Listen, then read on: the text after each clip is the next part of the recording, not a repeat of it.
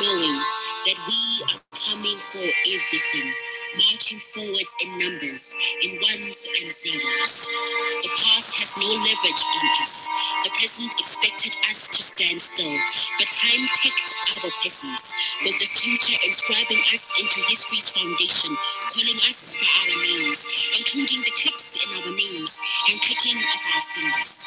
Once not born with silver spoons in their mouths, and now makers of the spoon and benders thereof, came to this earth with answers clenched in fist, unclenching fist to be the answer. Ours is not a race to come first or be first, but to influence and impact us, energy injectors, conductors of creativity, dancers with the rain, proverbs for our posterity, signaling the speed of ideas, implanting innovation, sitting standards in tradition. We are outliers, the avant-garde, belonging to secrets whispered in spaces unseen for fear of our splendor. We are resolutely spewing our stagnation, a slow poison for the norm, perplexing conformity. We're not taking up space only to be muted at the table, not just conduits between what should be and is, not just bodies treading into uncharted public realms, but we are tomorrow's tools, the manifestation of ideals unscripted, leaning on the reassurance of the rising of the sun the next day. Let he without foresight cast the first doubt, whilst we visionaries converge at Urban Festival 2020. Welcome.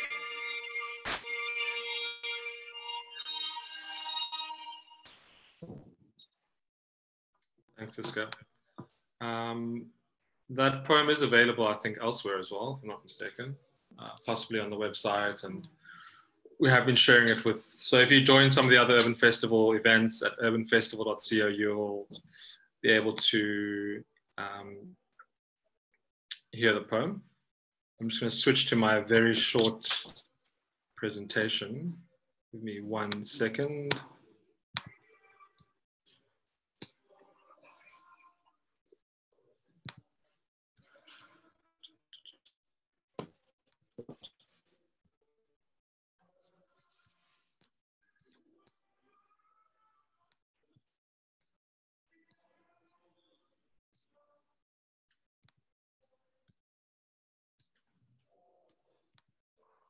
I can't find it.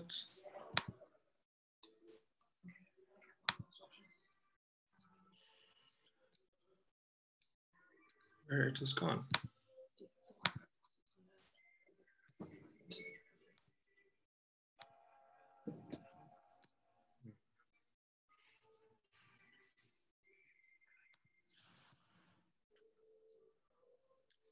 Well, I'll just speak through it if I can't find it. It's fine. It's not an issue. So thanks again for joining us today. Our public space work at our Future Cities started under the Future Cape Town banner about 10 years ago, which is quite fun. I think we were initially just doing some research in volunteer ways in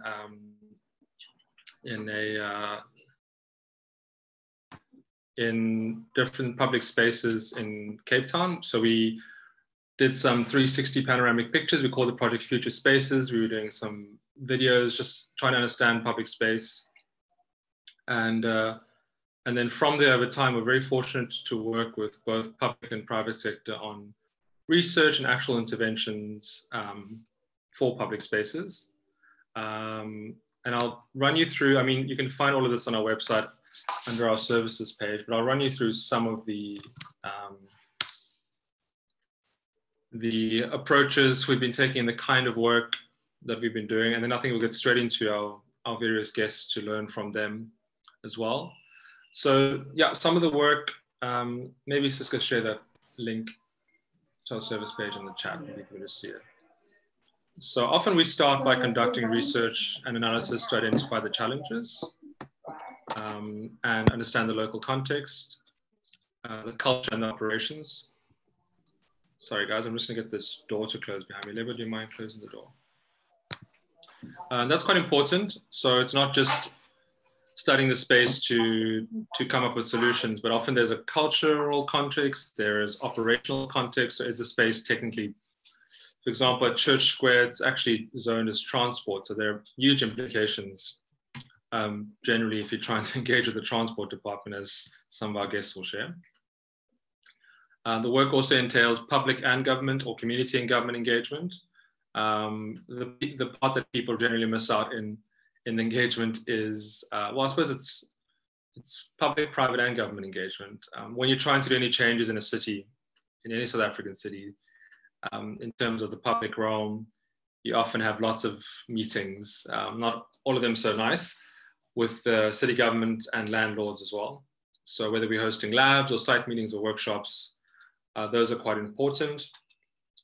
We then do make recommendations for these areas over the short, medium, and long term, so that we bring people along with us and don't simply propose long-term frameworks or don't just procure urban designers or landscape teams to start working on the bigger picture. And you'll see some of that in our projects where we've looked at both short-term interventions and longer-term interventions at the same time.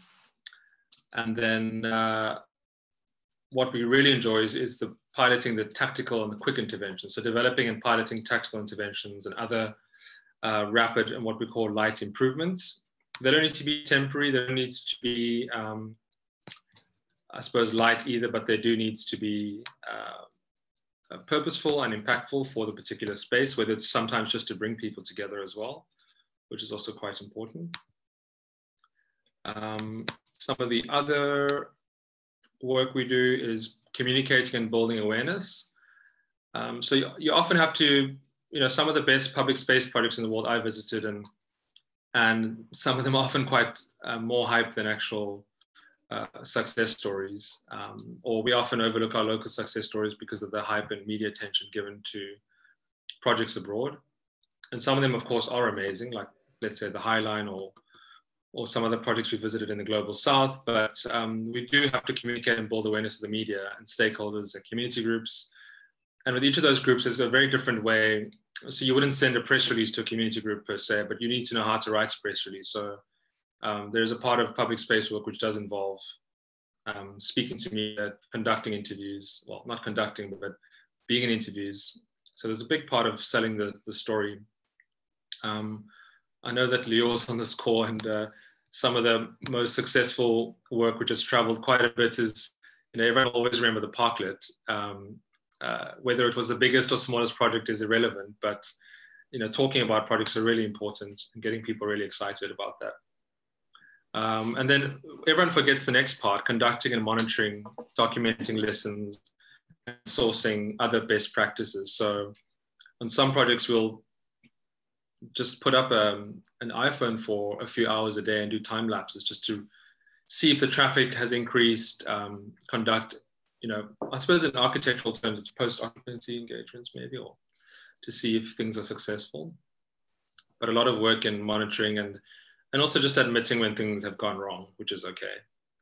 And then I love the last one, which is identifying or procuring designers. Sometimes they're quite elaborate.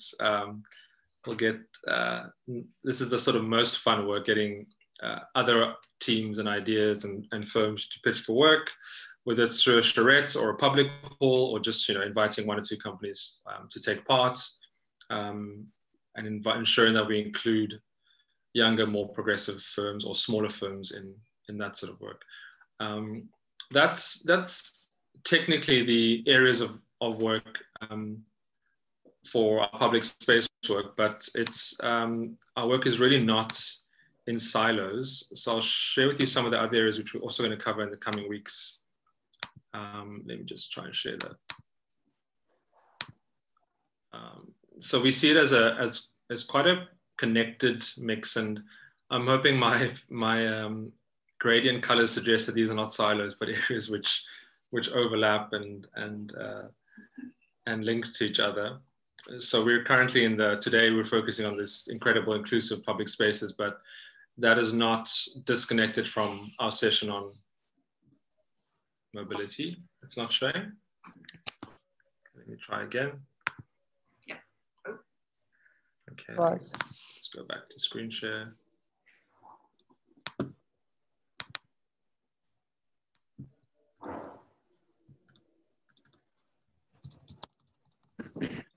load. Is it showing now? Yeah. Yeah, Zoom's being emotional. Let's just do it from the keynote.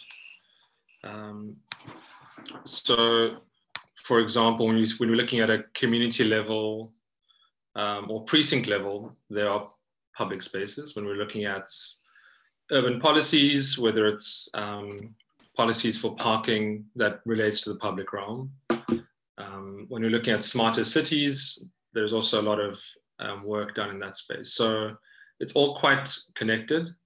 I think my main point I wanted to get across today before chatting with some of our friends, and actually everyone's our friend who we work with, chatting with our friends and guests, is that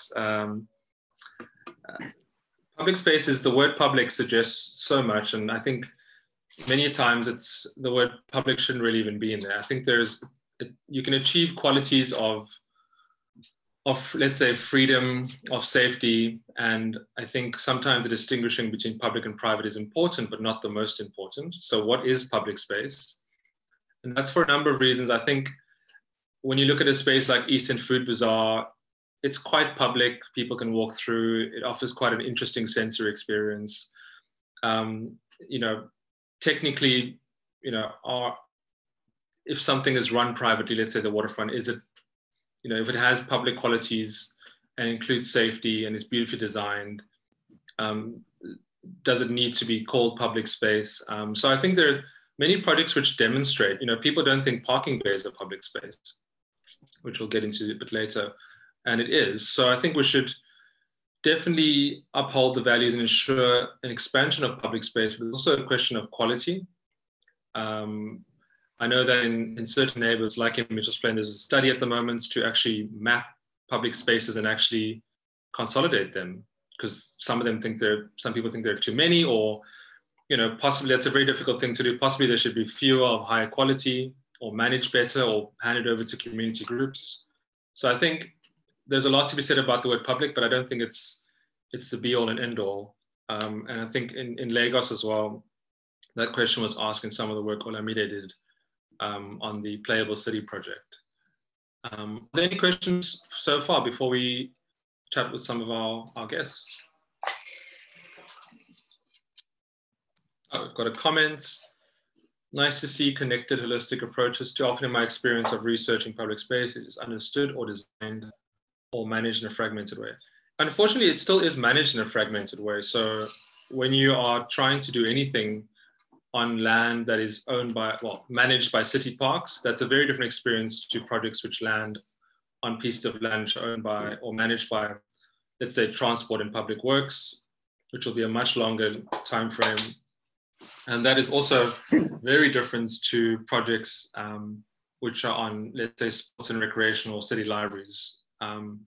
As much as you want things to connect, I think from, not to pick on government, but from their perspective, dividing everything up is kind of the easiest way to do things. And so we've seen across Cape Town in particular, groups taking over spaces with food gardens, and instead of applying for a 5-year lease or a 1-year lease for people who've maybe never managed a lease or don't have the experience to apply for one, people have just gone ahead and actually implemented projects. So I think there's a lot to be said for the connected nature of the research, but it doesn't always work that way. I think I'll take you through some of the work on Tafel in Mitchell's Plain. Just remember that let me just see if I can share the right screen, that a lot of this is available afterwards. So we're not going to cover every project in depth, and let's just see if we can find that one. Can you all see my screen? Mm-hmm. Yeah, so in Tafel, there was no brief really. Michael, we met a few years ago, Wesley as well from GAP. Michael lives in the area, and the entire focus was on what you can do. So paint one wall, move one brick, add something. At the moment, we're lucky to have received a very small grant to work on a bigger project. But maybe, Michael, for a few minutes, you can just share why you think this space needed people to come together. I think that's been the most important part for me. Yeah, can everybody hear me? Yes.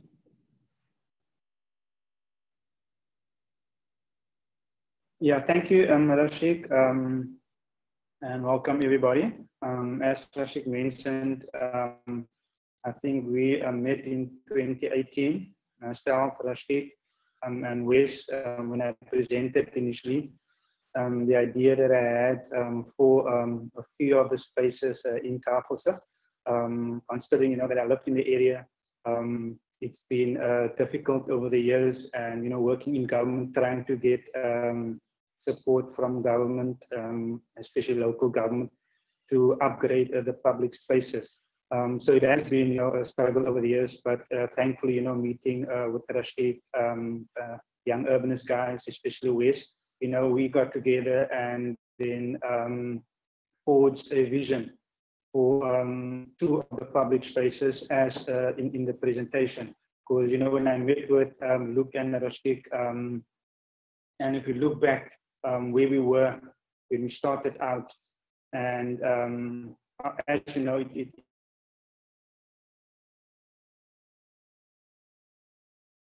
time for government to come on board. But thankfully, that happened over the last couple of 18 or 24 months. But from where I was, as you can see in pictures, that is currently the state of most of the open spaces. And for me, it was a problem because my big passion, apart from working in government full time, is public open spaces and mural art. And looking at the pictures, that is not how I see what a public space or park should be. And also, from my travels abroad, seeing how public spaces and especially parks are being developed and how user-friendly they are. And currently, that is not the situation in Mitchell's Plain, especially in Tafelse, where the parks and public spaces is no-go areas. So the picture that we're looking at is the two spaces that we have identified to be developed and then also upgraded even further. It was a struggle, but as I said, this is where we are. So we've made a lot of progress in terms of getting partners on board, support, especially from the government, from the public, which initially, they were circumspect, but seeing, how the project can develop and what we can do and what we are able to achieve, they would say and some sort of a groundswell from everybody wanting to see what the space will look like at the end of the day. And as you know, the problems that we are facing in those areas regarding crime and substance abuse. So what happened over the years, the gangs took over the public spaces and the city moved out. They not having been on board to service the public spaces for obvious reasons. But through this, we managed to get them back on board and, providing them much needed services. And as a result of that, the community members are once again, reclaiming the public spaces. And that is the ultimate objective for us, is to provide safe and dignified spaces and make use of, what is currently there, and just develop it, beautify it, and just to upgrade it so that people can come out and enjoy the spaces, at the end of the day. So yeah, that is where we are, and thankfully, for the help and support of Rashik and Wes and all the other sponsors, we will definitely reach our ultimate objective. Henry, I'm not sure if you're still here. I know you have to run. I'm just going to check if Henry's still here. Okay. Otherwise, we'll just. So Henry, if you're still here, Henry's from the placemaking team at the waterfront. If you could maybe just share a bit about why, looking into the programming and the uses of Battery Park. I'm not sure if everyone's familiar with Battery Park. If you could just share a minute or two about that, why that is important for your work at the waterfront. How's it, Rashik? Good afternoon, everybody, and thank you for having me. Yeah, I have 2 minutes before I need to head out, so I'm gonna try and answer your question in that 2 minutes. Yeah, so our role at the VNA is far from the development team's role, who does the real amazing work, and I'm happy to see that Guy is on the call as well, and he could perhaps talk more to sort of the design process. Our role is to really create a vibrant and active public space using placemaking principles. Yes, we do look at infrastructure and light development using elements such as lighter, quicker, cheaper, but the majority of the work centers are around activation. And with Battery Park, we had a unique opportunity to build something built on top of the remnants of one of the oldest military fortifications. So in staying true to the space, the idea was to build a green, open public space as a sort of gift back into the city. It also extends our borders and improves our corridor and our links back into the city. Guy and the team at DHK were instrumental in designing that space. What we came to our future cities for was to conduct some research for us on really what uses and programming could inform how we activate the space post-development. So we utilized sort of a series of focus groups. OFC did quite a bit of, at the time, FCT did quite a bit of research and case studies for us, conducted a number of site works. And coming out of those sessions, there were a few key themes, such as the need for active spaces in the city center and surrounds, where people could play sports. The unique differentiator here was that they had access to water, so water sports remained critical. The opportunity to bring art into the public spaces, which also really centers around our need to remain inclusive. So how we represent culture, identity, and ownership in public spaces. From that, you know, there's a numerous sort of activities that we currently run in the space. One event we're particularly proud of is our Waterfront Canal Challenge, which is done in conjunction with the Rotary Club of the Waterfront, which is an open water swim through the canal around the marina and back. What stood out for us in the process was really the ability to democratize, really the barriers for people to inform the process.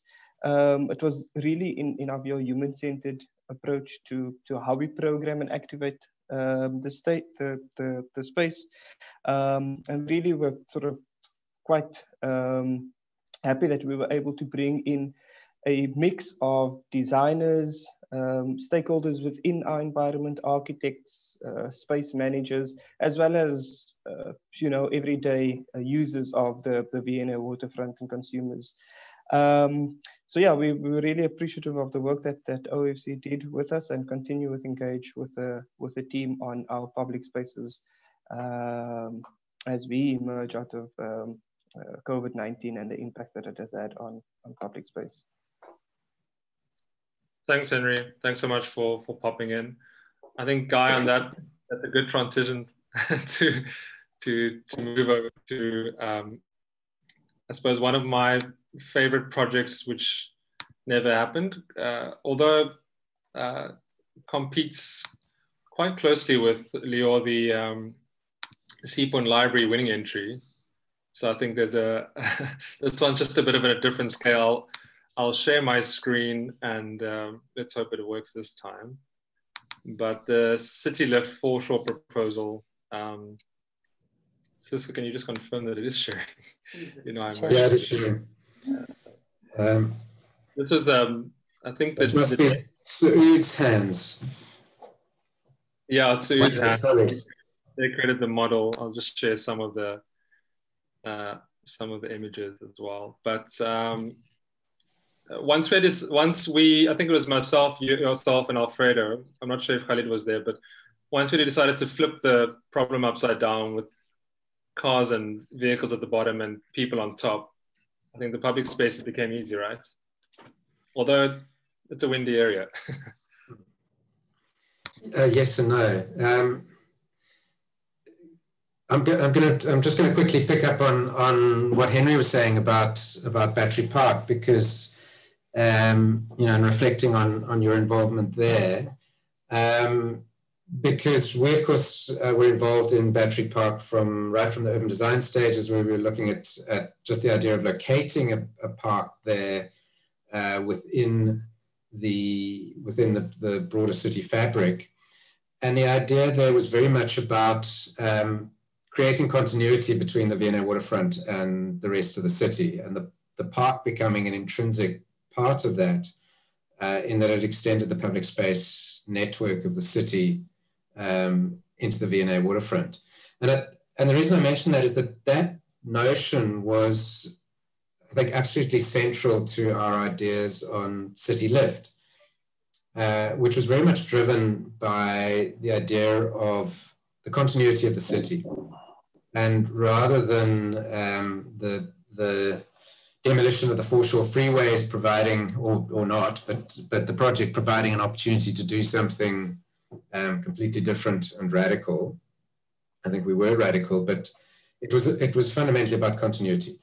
Extending the city grid over the dropped freeways, and extending the city's public space network. Sorry, I've got a frog in my throat. It should really leave and go and find a public space. And of course, that's, you know, central to that notion is our ideas about a public space network being central to a pedestrian movement system, and a pedestrian movement system being central to a functional city, and especially a functional city centre. And then, of course, looking at the major public space elements of this part of the city being the Greenpoint Park and the Sea Point Promenade, and that yellow line that we saw on the previous slides, the notion that we extend the Sea Point Promenade through the City Lift project all the way around Table Bay, eventually as far as Bloberg. And use this project to create connection between otherwise disconnected parts of the city at strategic and local levels. And then I think another key driver was the idea of turning constraints into opportunities. So, you know, that idea that you mentioned, Rashik, that we came up with of turning the problem on its head and flipping the freeways, because the big issue with the freeways, of course, was that they created practically uninhabitable ground spaces, public spaces. So the idea that we drop the freeways to the ground and raise the city and lift the city over them provided an opportunity to create a habitable public space where previously we'd had an uninhabitable public space. And of course, also the challenge there is that when you've got a road system running at grade, and you've got a bridge over that and deck over that, very difficult to put buildings on that deck from a structural point of view, but relatively straightforward to turn it into a public park. So the linear park became a kind of central idea in the scheme, and a kind of metaphor for the road that sits underneath. And then I think by the same token, you know, the interface with the harbour. Very early on, we had to deal with the challenge of the harbour being an international port and subject to international maritime legislation, and all of, you know, there's a lot of constraints to do with security and customs and et cetera, and you need an impermeable barrier between the port and the rest of the city. And of course, the idea of bringing the city to the harbour only to whack a great wall or fence across it was a really nasty idea. But this gave us the opportunity to elevate ourselves above it and create a grand balcony overlooking the harbour that becomes a primary public space component for the city, and deals with that security issue. Of course, people can still get into the harbour by jumping off the balcony, but they're not going to get out again because they'll have broken legs. So that kind of solved that one. And of course, there were issues around environmental challenges, which we were in the midst of the water crisis at this point. Currently, we're not, but that's not to say it's not going to come back, and those challenges will persist. And so then using the idea of a podium to generate vast reservoirs to store captured rainwater that could then come back and feed the park system was a central component. And I think also a response to density, recognizing that the kind of density that we were proposing and the density that was required to generate both affordable housing and have a viable project meant that you needed public spaces to set off against that. But that those public spaces nevertheless needed to have a certain amount of intimacy. So although our Central Park is a very long space, it's also a relatively narrow space, so that you always have a relationship to the city around you whenever you're in that space. Yeah. What else? I should turn the question back to you, Rashik. What would you add on that in terms of our? I think the challenge was scale. I think the foreshore is just always had an issue for whether it's wind or harbour. And I think striking that balance between intimacy and, because once we actually mapped the spaces, they were gigantic. There were, even just, the spaces around the artscape, we reduced those with buildings because they were too large. And you didn't want something which is like most precincts around the world, which are lots of glass, but it feels quite dead. So I think the difficulty was constantly going back and forth and saying, I think we had augmented reality, luckily thanks to the Oricon team. So we could actually step into some of these spaces. I've got a photo of you with these, the giant, I'm sure now it's just a tiny headset 3 years later, but you had this giant headset, you were walking around, and we realized it was still too big in a way, and the parks and so I think that was tricky. We wanted people to go between larger and smaller spaces and feel protected and sheltered. And so a lot of the public space work was maybe the link between the harbour and the Cape Town station. So I know if everyone here, if you've been to Cape Town and walked around the foreshore, the Civic Centre, nothing there, so it's public, but nothing there makes you want to stay there. And the wind will take you somewhere else if you're not careful. So I think, that was the big thing we wanted to address was bringing things back to the human scale. And I think, in many ways, there's still work to be done on that. If we had a chance to zoom in a bit more. But thanks, Guy. Thanks. That was great. Yeah. Rashik, we've had a question thrown at us from Urban Festival. I don't know who's behind the Urban Festival banner, so I don't have a name, but she says, why include the freeway at all? Just induces more driving car dependence. Couldn't it have been a sort of, always struggle to pronounce this, Embarcadero, I think I got that right, in San Francisco situation where the freeway would be removed entirely. So a quick response from me on that, and I think there's 2 points to make here. One is that, we had a big debate early on in this in terms of where do we pitch ourselves? Because if you remember, when the RFP came out, it was very much a development-led proposition. It wasn't simply an ideas competition.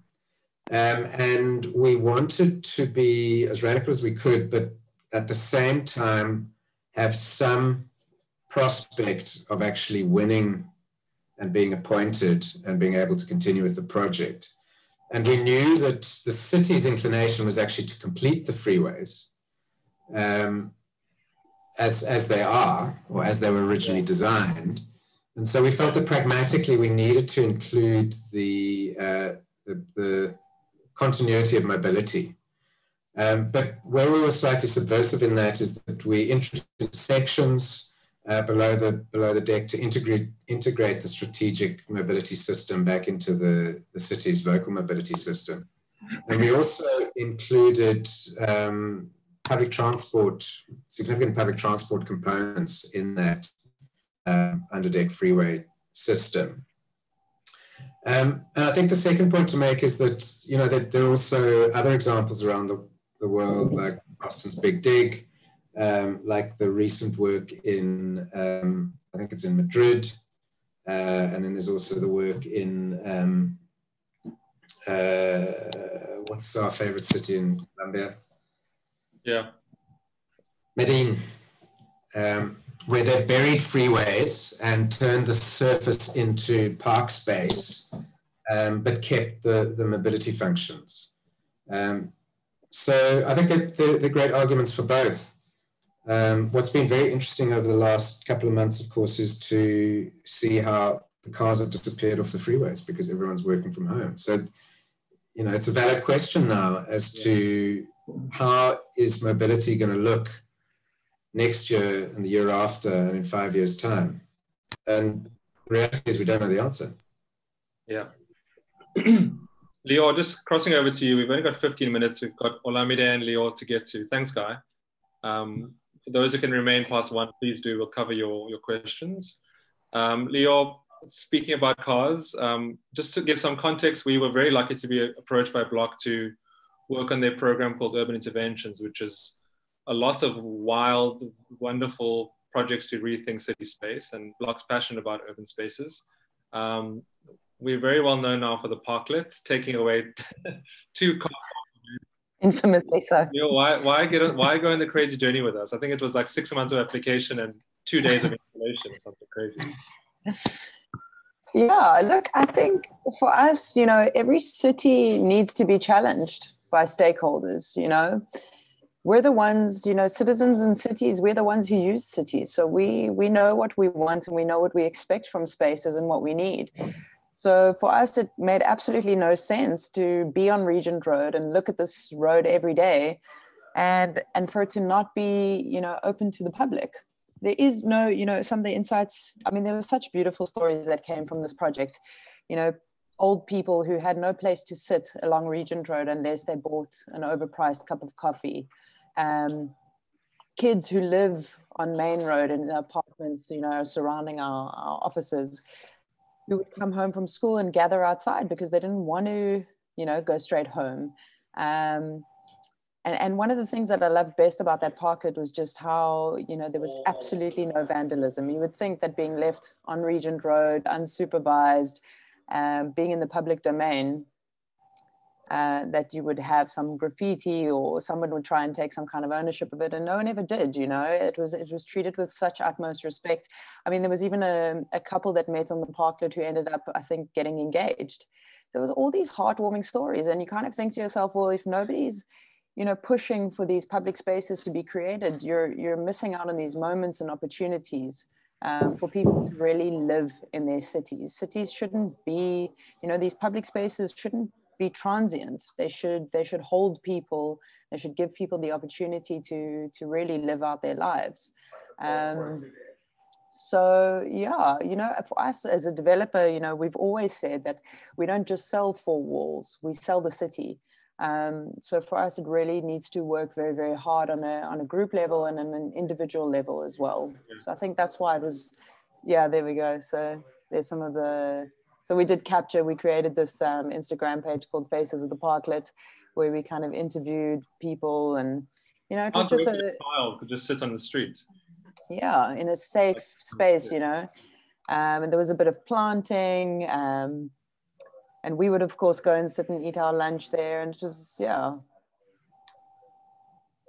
it was a wonderful space. It was also, you know, I think it brought about a really healthy and robust debate about the importance of cars over people. And it was kind of polarizing in that sense, to kind of learn what some people deemed important. Some people obviously care about people, and other people care about parking near to where they need to be. Yeah. So it was an interesting conversation. We didn't have to stage any of the photos of young and old. And yeah, no, it was such a beautiful mix of people every single day. Yeah. Thanks, Leo. Olamide, I suppose the most radical of all, and sorry for taking so long to get to you. We can talk about this all day. But in your city, your heart, we were very lucky to have you there.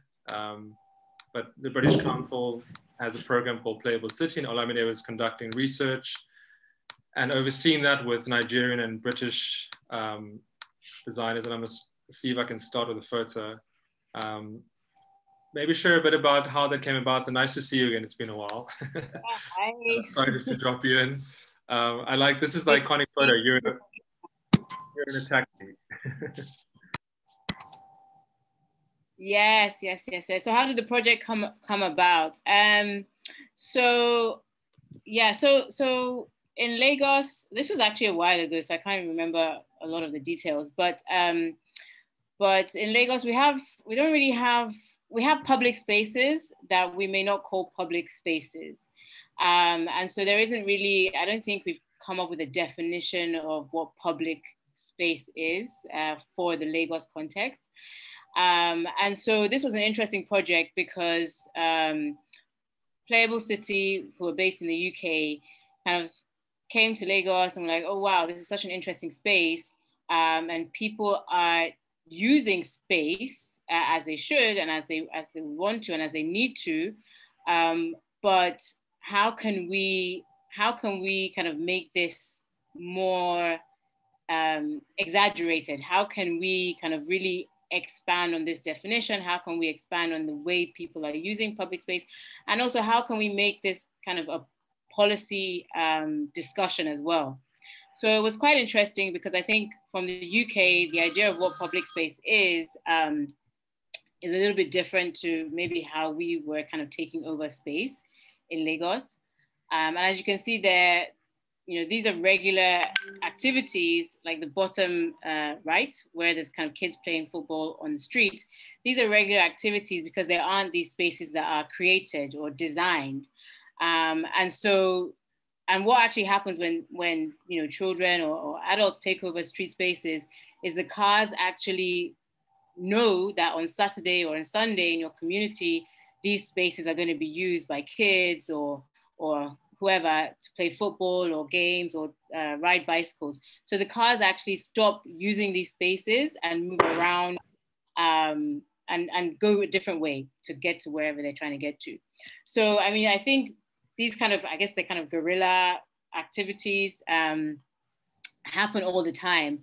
But I think what has happened since then is this discussion about how do we create these spaces that can be used more often than, let's say, on a Saturday or on a Sunday, and how do they function? How can we make them more accessible? So actually, this is also a funny photo because on the right-hand side of this picture, there is a park. But as you can see, to get to the park, you kind of have to cross this highway. So some of the projects that came up were about how can we bring people together in spaces they already occupy and kind of make it more of community spaces. And one of them was this idea of the buses, and they're called Damfo. And so you create these kind of spaces where you can discuss with other buses and other people on the bus, and whether it's by written text or by phone. And so it's the idea of you're continuously having this conversation and creating communication and communities within these kind of moving public spaces.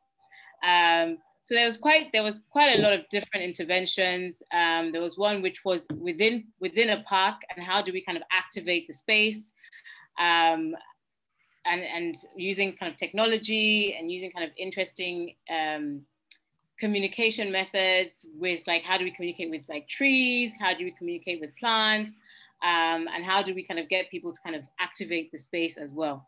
So it was quite an interesting project. It kind of brought a lot of thinking around what public space is. How do we define public space? How do we use public space? And how do we activate public space? And since then, I mean, we've done a lot of work with government officials here in Lagos around these topics of activation and what is public space, where can we use public space. But now we're looking at how can we reclaim space. So we're looking at, like, wetlands wetlands areas and thinking about how can we kind of create more kind of recreational spaces within those, within the wetlands of Lagos. Lagos is obviously on water, so there are a lot of wetland spaces that are kind of sitting fallow at the moment, not being activated. So we're trying to think about how we can do that. Thanks, Olamide. Nice. Do you want to tell us 20 seconds about your initiative now in Lagos and some of the things you've been doing? Yeah, so I run an organization called Lagos Urban Development Initiative, and most of our work is around advocacy, but we're doing advocacy to make Lagos more livable and sustainable, but most of our work is around mobility, so NMT, and also public space. So yeah, as I said, at the moment, we're doing the kind of wetlands, and in terms of NMT, we're working with local communities, trying to understand where the young girl fits in, because a lot of the conversations we have, whether it's with government or within communities, young females are not present in those conversations. So we're working with them to understand. Sorry, what's that? All women in general, just in transport. Exactly. So we're doing some understanding what their needs are, but also training them to ride bicycles, because we're doing a lot of stuff around mobility and NMT. But when we go on the street, the only people we see riding bicycles are male. So it's also about, I'm trying to understand, okay, why don't you ride bicycles? How can we get you guys to ride bicycles and things like that? So yeah, and also kind of looking at it from government perspective, trying to get them to kind of put in more policies and infrastructure for NMT and active transport. Thanks, Olamide. Wesley, I know we might have skipped you, but what's the latest in the project? When do we go to site? Maybe tell people what we're doing there. It sounds very big, but it's actually a very small intervention. Well, we have big dreams, but like you alluded to, we do things one small intervention at a time, which is the magic of this project, because it gives us the opportunity to engage with the community and draw from the local skill resource, and actually work very closely with them and kind of figure out what's the right intervention to do. So just to fill everyone in, Michael gave us an introduction to sort of our grander visions, but what we're planning to do with the seed funding we've got is sort of an experimental placemaking initiative, which will entail us going out to site probably on the 24th of October. I know Rashik wanted it to be sooner, but we've had to gather the resources to get this to work. So, yeah. So the 24th of October is our site day, and ourselves, OFC, and many community helpers will get together on site, and we're going to plant trees. We're going to build benches and do some landscaping. And we've got a world-renowned mural artist. I mean, this fancy term of mural artist, he's a graffiti artist, and I think he loves that title. So I'm going to be politically correct and say he's a really good graffiti artist, and he's going to be painting about 100-meter long mural on that same day. So it's an action day. The community will be out, we'll be out. There'll be skills transfer, and in the process create a really beautiful and safe place to sit. I'll briefly run you through with what we're actually building. So we've come up with a very simple toolkit. The toolkit is comprised of readily available materials, very simple tools, and very low skills are required to actually install these. We're using stormwater pipes, manhole sections, and concrete culverts that you'd usually see used in an infrastructural way. We're aiming to use these in a practical way to sort of create beautiful places for people to sit. And the tree is very important in the whole thing, as it gives us that shade that's so needed in Mitchell's Plain parks especially. Yeah, there's a gigantic nature reserve. Yeah. What's it called? The Volgat Nature Reserve. I mean, I don't think people are hanging out there in the daytime, and Just another thing about the site is, that is it AZ Berman, that road is sort of like a freeway, which cuts through the middle of two parts of the neighborhood as well. Bit of apartheid planning there. Thanks, Wesley, and I'll accept your apology about the delay. We'll just, I know we've got no time, but that is the point of this 1 hour. There are questions which Siska sent me, which I will run through. First question, what are your thoughts on public spaces being policed in the City Bowl where the poor are excluded? Anybody want to tackle that? I'm happy to tackle that.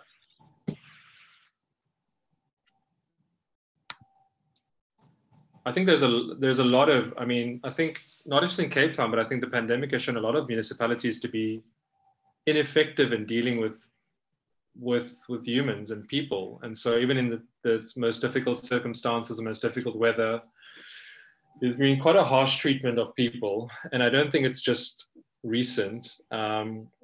Police authorities don't speak to city authorities, and Metro Police do things differently to private landlords. So I think it points to that fragmentation again, and we can point in every single direction, but contrary to the incidents of poor treatment, there's been lots of good treatment. We've seen Sea Point connect with, I think it was Gogozo Kailicha and community networks. We've seen the police station in Sea Point, for example, the soup kitchens we've seen. I think I'm very careful about using News 24 as a news source on everything.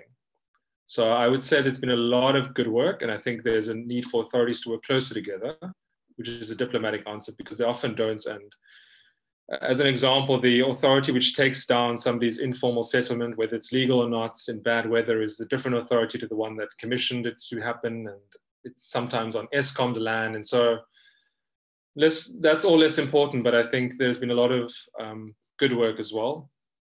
But I think our health and the pandemic has taught us what it means to be human. And I think we should definitely not miss that in all of this. Question, how can we ensure safer public transport methods to and from these spaces? I'm a bit, not right-leaning, but I do think there should be zones of zero tolerance for especially women and girls on public transport and walking to and from public transport. I don't think they should be harassed or approached in certain zones. I think there should be public space and people should be free to hang out, loiter, but I think there's a level of aggression which I don't think, in particular, women should deal with in the workplace, in public space, on transport, off transport. So you can imagine somebody's entire day, if we're not drawing some lines in terms of the people's safety, is impacted consistently. So people are just constantly at threat. And I think that it's not just the public transport method. So I think in some countries they've done, women-only trains or carriages. But I think we need to go beyond that and look at the precincts and look at the whole transport experience. It's not just on the public transport. The other questions are quite broad. Nicholas Smith raised a hand. I know it's just after one. Nicholas Smith, can we cross over? How does the tech work? Oh, she's gone. She's afraid. Oh, no, yeah. Oh, she's back.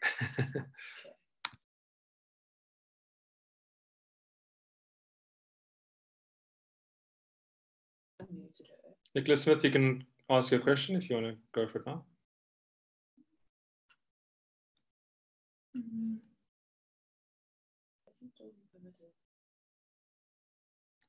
I think Nicholas Smith might have stage fright. Hi there. There you go. No stage fright. Hi, Nicola. Sorry, I'm dialing in from Botswana. The lines are quite unpredictable, but it seems like I'm back. Can you hear me? You're loud and clear. Thank you. Loud and clear. Great. Thank you for the great presentations. Really enjoy it. I am from Cape Town, but I'm now based in Gaborone, Botswana. And the problems we are seeing here are mostly the space is provided. There's actually too much public space provided, but not enough money being spent on utilizing this space. So no trees being planted, no grass being provided for soccer playing or nets provided, nothing. So it's basically just becoming vacant pieces of land. I was wondering in the Lagos cases if the same is happening there and people are just owning the spaces themselves and neighboring people are pitching in money to make it nicer, or if government is actually starting to spend money on these spaces.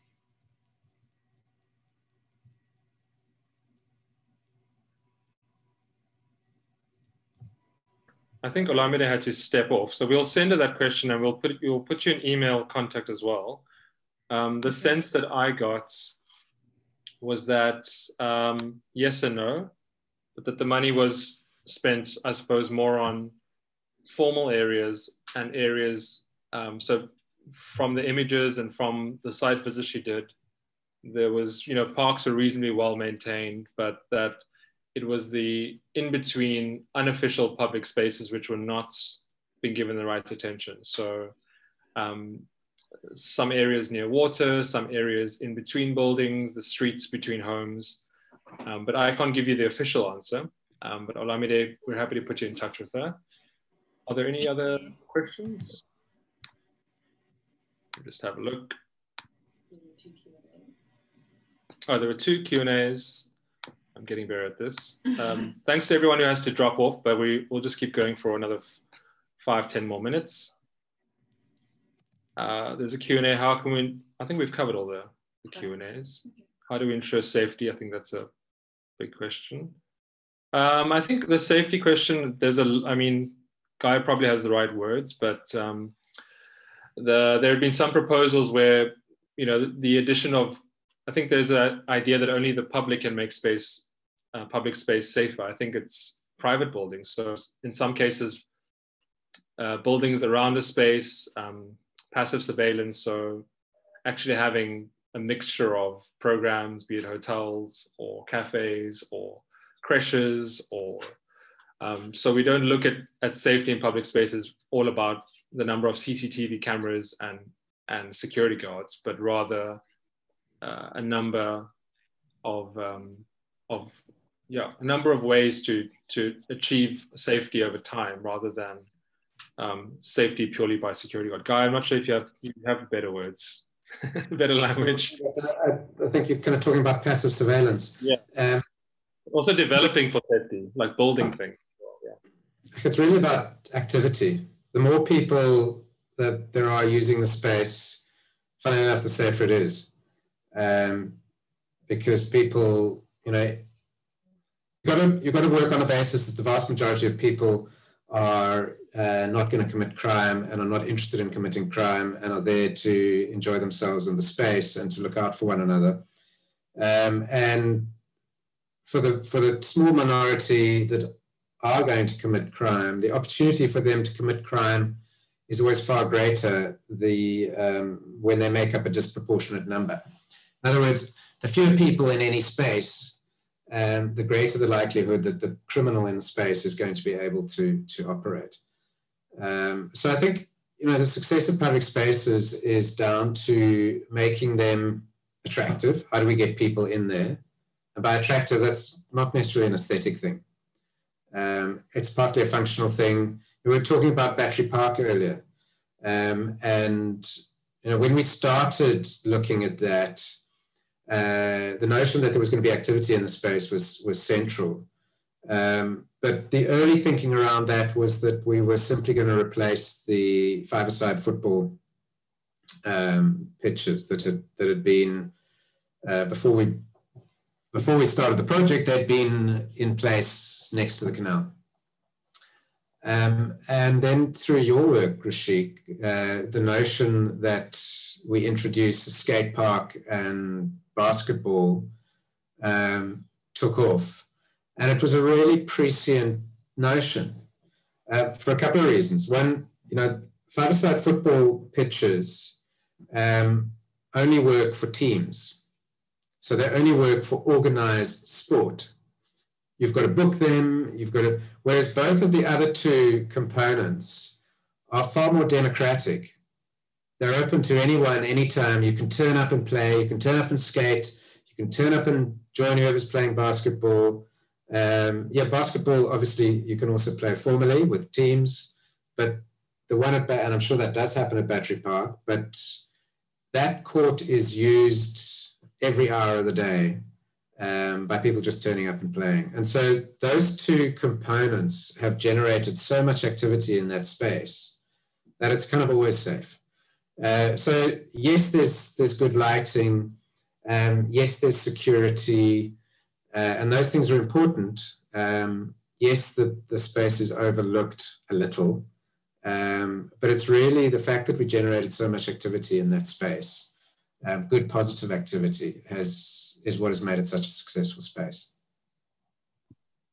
Guy, there was also just another question about the inner city of Johannesburg. I know your DHK does work all over the country and continent, but densely populated parts that are still unsafe, very difficult issue to get around in some contexts. I suppose, depending on the city and town you're in, it's sometimes too many people, too few people, but I don't think it's about the density, right? No, I missed the first part of your question. Zoom decided to cut you off for a second there. Inner city Johannesburg, the question is around a comment. Passive surveillance does seem to be key, but in inner city Joburg, there are very densely populated parts that are the most unsafe. And Temba has just said he or she thinks it's the nature of activities. Yeah, that is a big part. I see. Yeah. Maybe Temba can explain. Sister, can you maybe just because I'd hate to sort of reduce the question to. Well, I would turn around and say, if we're talking about inner city Joburg, is it that unsafe, or is that a perception? And who's it unsafe for? I mean, I know Hillbrow is perceived as the most dangerous bit of any city in South Africa. And yes, at night it is. But at night, like late at night, when there aren't that many people on the streets, it is. During the day, it's edgy, it's vibey, and probably a good chance you'll get pickpocketed if you don't have your wits about you. But is it that unsafe? I'd question that. And areas of other areas of downtown Joburg as well. I think we need to question perceptions of being unsafe with the reality of being unsafe. And the reality of being unsafe will be revealed through statistics, crime statistics, which I don't have at my fingertips. But perceptions around being unsafe are very often, they become propagated, they become endlessly repeated, and they become taken as fact when they aren't necessarily fact. Temba, you've actually just joined us. Can you maybe just share a bit more? Am I coming up? Yes. You're loud and clear. Go for it. Thanks. Yeah, I was just starting to type a response, and I really appreciate the way you've answered that, Guy. I think your assessment of Hillbrow is spot on, and I think raising this thing about perception is a huge part of it. And yeah, I guess I'll be curious if you guys have any thoughts about how do we kind of address this gaps between perception and the reality, as they seem to change without a lot of relation to each other at times. But I do think that in other parts of the central city area, especially those that have less private security, there are some genuinely unsafe parts that are densely used, and I think the risk of being mugged is higher than just whether you have your wits about you or not. And you can easily witness people being mugged and everyone else kind of around them continuing with their life. But I think you're spot on with a lot of how you responded. Yeah, Temba, in the Bellville CBD of Cape Town, which is quite an amazing cultural mix in terms of people from across the continent and from across Cape Town. It's the busiest taxi rank. It's officially the busiest interchange. Cape Town Station is not really an interchange. It's a sort of an end point in some ways. So it's the busiest interchange in terms of switching transport, walking, not necessarily the biggest or busiest by car traffic. And, you know, it's perception which drives the fear. The statistics don't suggest that it's the most violent or the most dangerous. In the daytime, you know, women generally walk through large parts of the Belleville town center. And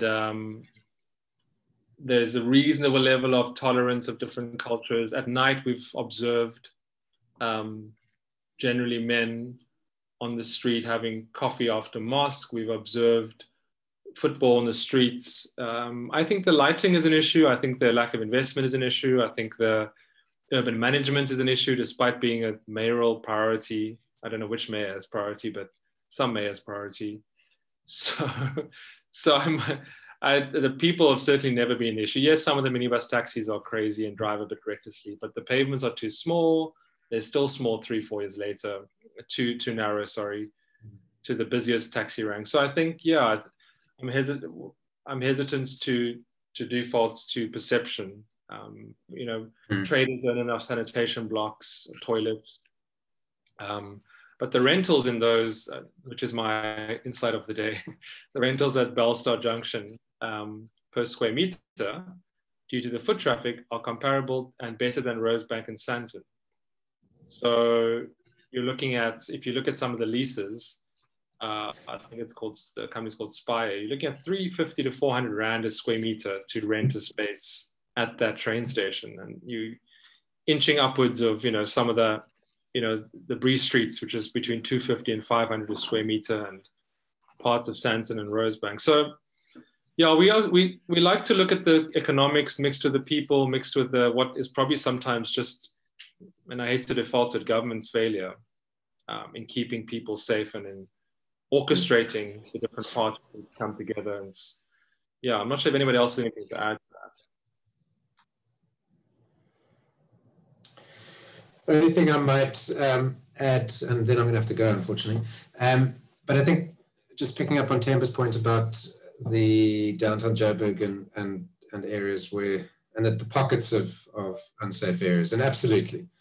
And I think a lot of that problem is fundamentally an economic one, in that, you know, downtown Joburg went through an enormous upheaval, really starting over 30 years ago with the concept, and I put it in inverted commas, white flight, which was, and I hesitate to use the term, white monopoly capital, fleeing what was perceived to be the encroachment of black economic interests and relocating to Sandton. And, you know, so those in control of property kind of upended themselves, or not those in control of property, those paying the rentals, the tenants, upended themselves and left, and took their economic clout with them. And so you had a process of change which saw economic downswing, a massive economic downswing in downtown Joburg. And it has recovered in parts, and it's recovered unevenly. So you've got areas where original tenants are still there, probably because they own their buildings, the big banking houses, some of the big mining houses, and they tend to look after the environments around them. And then you have other areas that now have a completely different profile, and they're equally successful, probably much more successful, because the occupiers of those buildings also take ownership of the spaces around them in a very different way, really just through kind of occupying them and making sure they stay safe. But then you have other areas that have been occupied, but not by anyone that has any kind of economic stake. areas that are simply occupied by squatters or people with no economic means. And those areas remain unsafe because they're disenfranchised, they're marginalized. People in those areas are simply, they're hanging on by their fingernails for survival. And that's not to say that those people are the perpetrators of crime, but what it does mean is that the last thing they're going to do if something happens is get involved, because they're just desperately struggling to hang on to what little they've got, and a little kind of and to stay safe within their own personal space. So I think that's probably the kind of dynamic that takes place and not just in downtown Joburg, it happens elsewhere as well. Yeah, last night we were speaking about the suburbs, and if you follow certain WhatsApp groups and Facebook groups in certain suburbs of Cape Town, generally middle income, wealthy in a South African context, those would be your new crime hotspots, according to the comments and the number of people tracked in the area and who's coming and going. So if you follow those Facebook groups, the suburbs don't get me started. A lot of those groups are enough to make you nauseous because of the things people say, not because of the stuff that's reported on them. Rashik, I really need to go. Thank you. We need to go. We need to have lunch, because this is supposed to be called Lunch and Learn, but nobody brought me lunch, so it's kind of a disappointing situation. But I see, thanks everyone. I see some familiar names. We don't want this to go on forever. We can, but you can stay in touch with us. Next week we are looking at mobility, which will probably link back to some of the City Lift project, mapping pedestrian flows,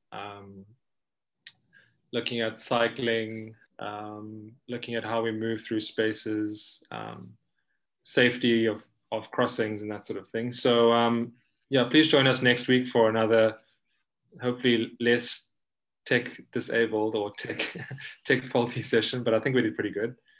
And we have all the possible platforms to ask a question on social media.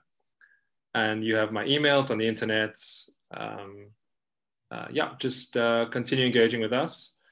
There's 1 or 2 projects I can't share that we are working on right now in different places, but hopefully in the next month or 2. And then, of course, Wesley, who's left now, he's still here. Wesley's still here. Wesley will, if anybody wants to get involved on the 24th of October, I think it is, please do. The date.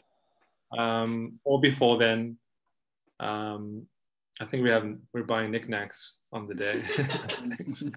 But it should be a fun way of just doing something in a neighborhood that we've been involved in.